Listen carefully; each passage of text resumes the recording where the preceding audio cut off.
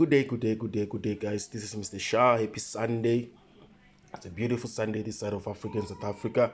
I'm back again. Just want to show you something, guys, about Trust Wallet. Especially if you are based in South Africa.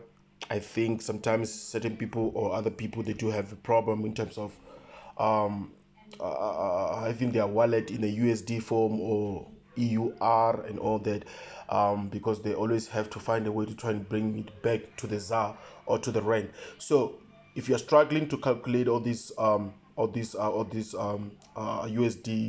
or USD currencies, to know how much your assets are worth, to know how your crypto assets are worth and all those things, you can actually change it to ZAR so that it can always calculate everything in rands, and that is going to be simple for you to understand and then to actually know how much your portfolio is worth. So guys, go with me right now. Let me just quickly check you show you this how to actually change it from USD to ZAR. It's very simple, guys. Just follow me. Let's go. Now you simply come to your Trust Wallet.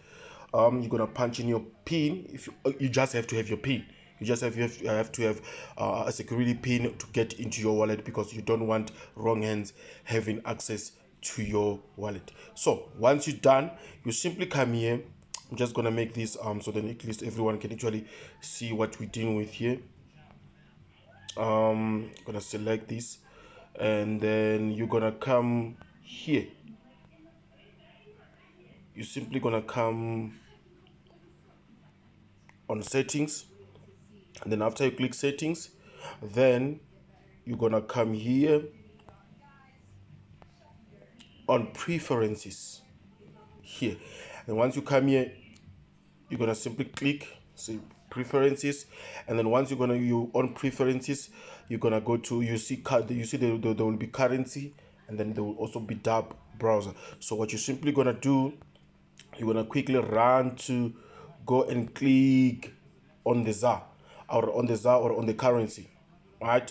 But I'm quite sure that many of you, this might be on USD. So you're gonna come in and click on currency, right? And then you simply go to click on currency, and then you can see there's different kind level of different currencies. You can see USD, GBP, EUR, AUD, RUB, BTC, ETH, BNB, and all different kinds. You can actually change to any currency that you want. So most of you right now, as I'm talking to you, you might be here.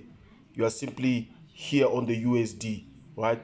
You are on the USD. As you can see now, all these are on the USD. So but now, because you want to change to ZAR, you're simply gonna come in and you're gonna click there, right? Once you click on the currency, then you're gonna go down. ZAR is the letter Z, right? And then if you check there is your ZAR. There is your ZAR. South African rand, right? And once you say South African rand, then you're gonna come and click here, right? You're gonna select it there. Simple as ABC. Boom. Okay. You're gonna click. You selected rand, right? You can see everything now is in rand. Even if you try to check it now, you go to preferences, you're gonna see now it just selected ZAR. Simple as that, guys. That's how you simply do it.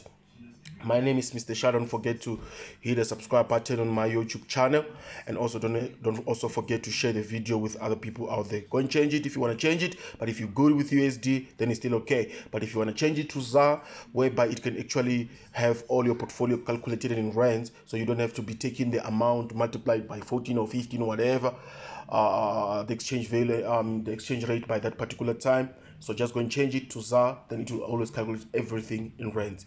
Love and peace. I'm out.